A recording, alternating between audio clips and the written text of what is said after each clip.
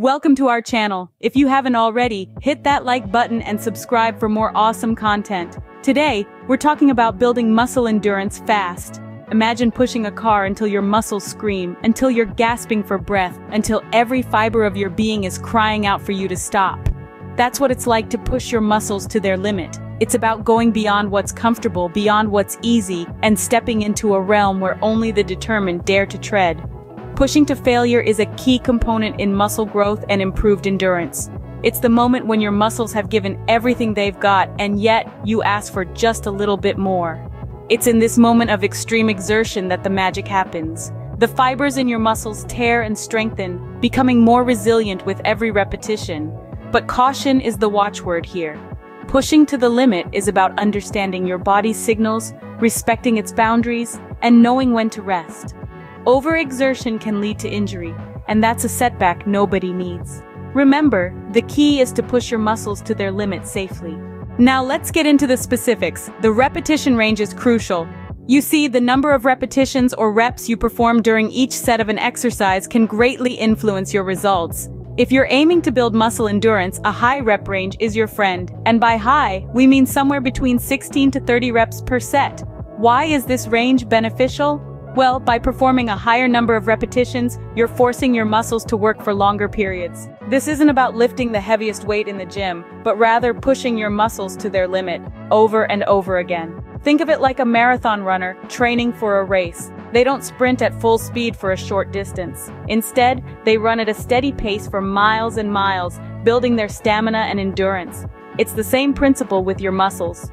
By doing 16 to 30 reps, you're training your muscles to withstand fatigue and keep going, even when they're screaming for you to stop. This not only builds physical strength, but mental toughness as well. Consider it a test of endurance, a challenge to see just how far you can push your body. It's not easy, but the results are worth it. Strong, resilient muscles that can go the distance. So aim for 16 to 30 reps for a great endurance workout. How many sets should you do? Let's find out. When it comes to building muscle endurance, the number of sets you perform is just as important as the number of repetitions. In fact, performing 2 sets per exercise can be a game changer for your endurance training. Why 2 sets? Well, it's all about balance. 2 sets per exercise provide enough volume for muscle stimulation without pushing your body into overexhaustion. Now, let's talk about rest periods. To effectively build endurance, it's crucial to keep these periods short. Aiming for 1 minute or less between sets can supercharge your workouts. Why? Because short rest periods force your muscles to adapt to fatigue, enhancing their endurance capacity over time. So, when you hit the gym next time, remember this. 2 sets per exercise and short rest periods are your tickets to fast muscle endurance growth. Keep your rest periods short and aim for 2 sets per exercise. Exercise selection is another important factor. Let's dive in. When it comes to building muscle endurance, it's vital to incorporate a blend of exercises into your workout routine. This blend should include at least 1 compound exercise and 3 isolated exercises for each muscle group. Now you might be wondering why this specific mix. Let's break it down. Compound exercises like squats, deadlifts, and bench presses engage multiple muscle groups at once. They're the big hitters, the exercises that get your heart rate up and push your muscles to their limits. They're also fantastic for improving overall strength and stability, which can enhance your endurance over time. On the other hand, isolated exercises target one specific muscle group. Think bicep curls, leg extensions, or tricep pushdowns. These exercises are fantastic for honing in on those individual muscles and really working them to fatigue. They allow you to focus on form, control, and the mind-muscle connection, which can lead to more efficient muscle contractions and, you guessed it, better endurance.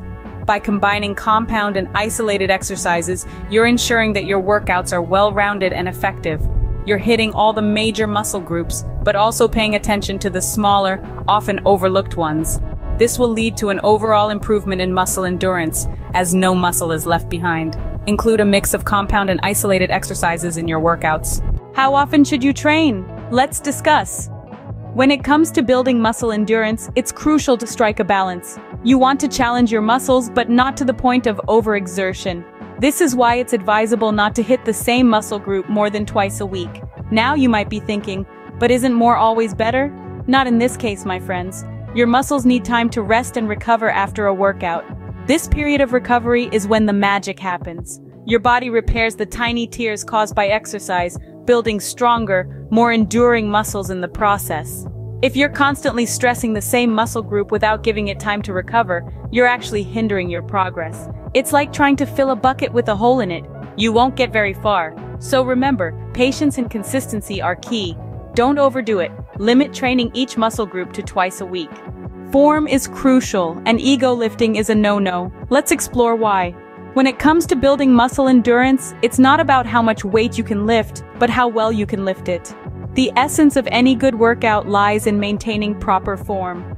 The right form ensures that your muscles are targeted effectively, leading to better gains and results over time.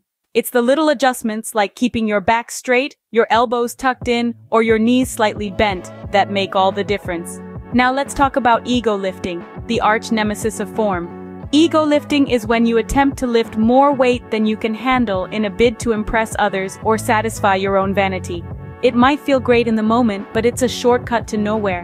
Not only does it increase the risk of injuries, but it also hinders your progress. You see, when you lift weights that are too heavy, your form breaks down. You end up recruiting the wrong muscles to compensate, and that's not what we want. We're here to build endurance, remember?